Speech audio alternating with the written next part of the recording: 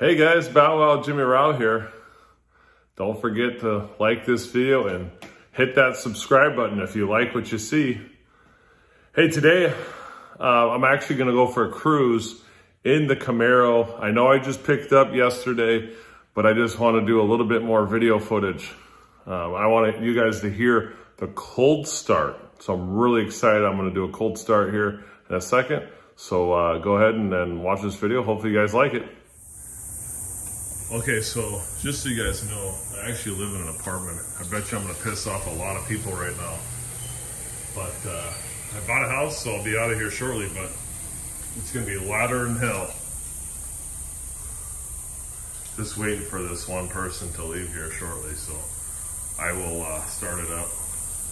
But I haven't started up from the cold start because I picked it up yesterday.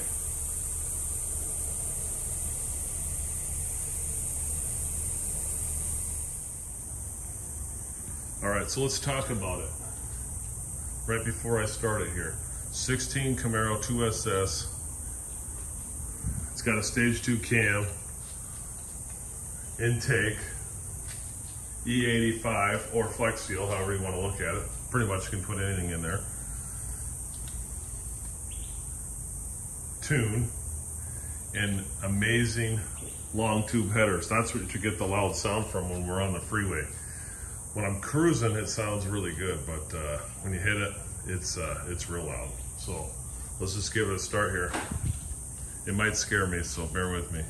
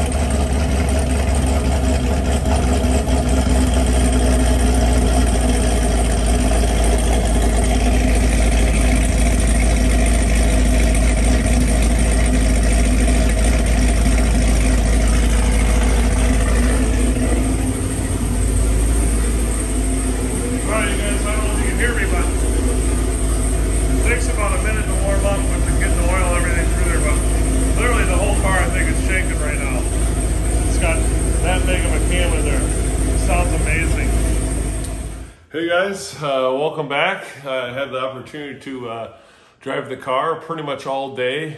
Got some good miles in.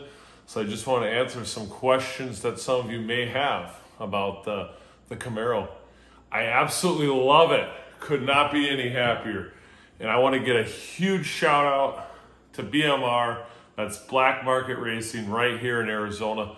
Phenomenal job.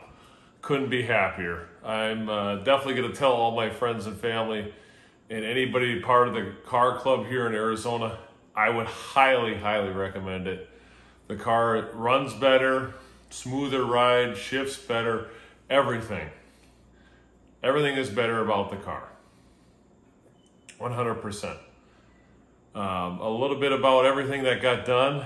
I'm very happy with the cam, the headers, the intake, and the flex fuel. Now, there's one thing that I realized by driving the car today. It definitely does not get the mileage that it used to, but I knew that because of adding the cam. So the cam is very, very hungry for fuel. And then obviously you add the flex fuel in there as well. It's gonna suck down the gas a little bit more, but you get the extra power. So, I mean, I would suggest the flex fuel and the cam only because I'm only using it part-time. It's not a daily driven car. I wouldn't suggest either one of those on this. I wouldn't suggest this kind of setup if you're going to drive the car daily. I would probably go supercharger because they say that, you know, runs better, but doesn't, use as much gas. I just like the sound of the cam. It just sounds amazing, and it feels good to drive it. So I just wanted to kind of do a little bit of review on that part of it. I plan on getting another car one day and keeping this one kind of for shows and just going around on cruises. So that's why I did not also go with the supercharger.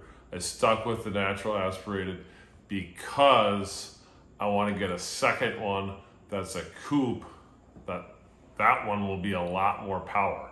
So that's kind of the review. I love the car. I would highly recommend doing this route if you're not going to drive the car daily and you like the sound and rumble of that cam. Definitely go this way. Thanks for watching.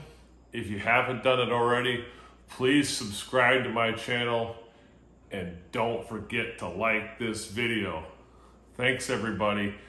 I absolutely love this 2016 Camaro. It's a good car. And also, I got one more thing.